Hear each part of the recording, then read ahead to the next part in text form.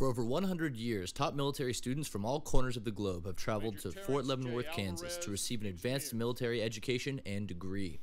In 1969, the Association of the United States Army asked the Eisenhower family to lend their name to a new award honoring the top international student of the graduating CGSC class. First of all, the context of international military student participation in the programs here at Fort Leavenworth dates back more than 100 years.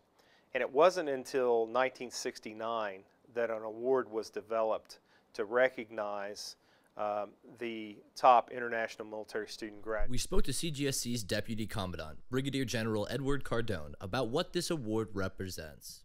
Doing a graduate degree program in a foreign language while living in a foreign land.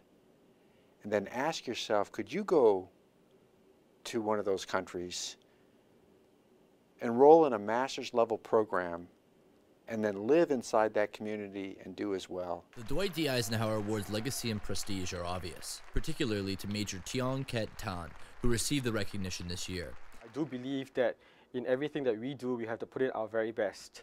And as long as we put in our very best, if any awards are given, it becomes a bonus. Otherwise, as long as I've given my best, even if I don't win the award, I can still answer to myself and be proud of what I've achieved during this year in CGSC.